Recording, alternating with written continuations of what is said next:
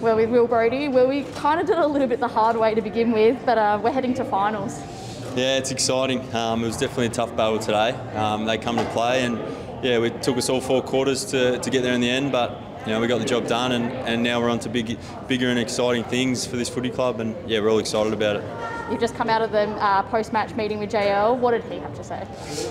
Just sort of proud of the effort that we stuck at it. Obviously, we weren't very happy with our start, but you know, we just continued to fight, continued to show up, and yeah, in the end we broke them. So yeah, we're just excited for what's next. It was a good recovery in that second half. A little bit slow out of the box. Sorry, we had a good recovery in the second half. We were a little bit slow out of the box to begin with. Yeah, we were.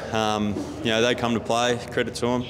And yeah, we could have done a few things better at the start, but yeah, really proud that we were able to make some adjustments and you know continue to bring that effort in the contest, and then eventually it turned for us.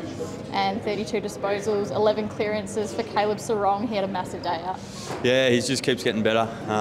Yeah, he's really leading for us as well. So, you know, I think the midfield unit as a whole is doing great. Yeah, we're really enjoying playing together and working with each other and trying to make each other better.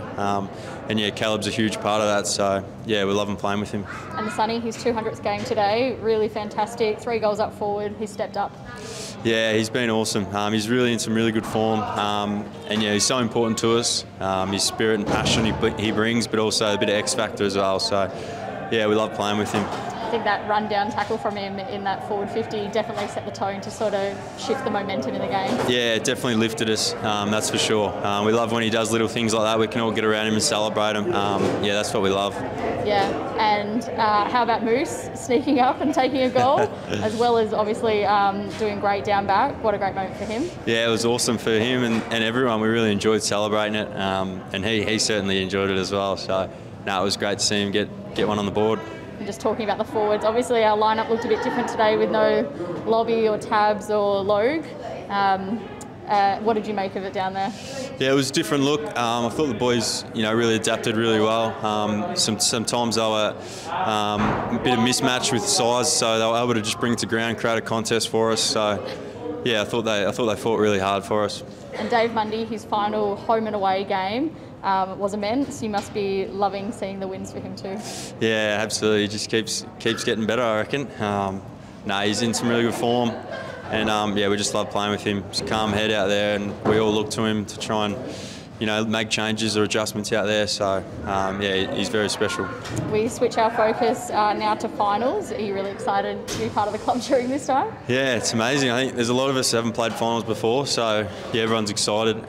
Try and just recover and get ready to play another game. But yeah, it is exciting. Yeah, we'll see who we have over the next few days and where it all sits, but yeah, we're excited. Yeah, we're still waiting to find out, I guess, where we are in the ladder in that final bit, but no matter where we get to, we're there and we'll give it our best fight.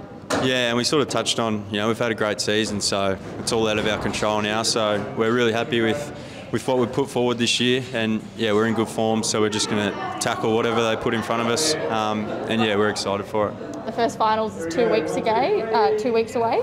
How will the group tack the next fortnight?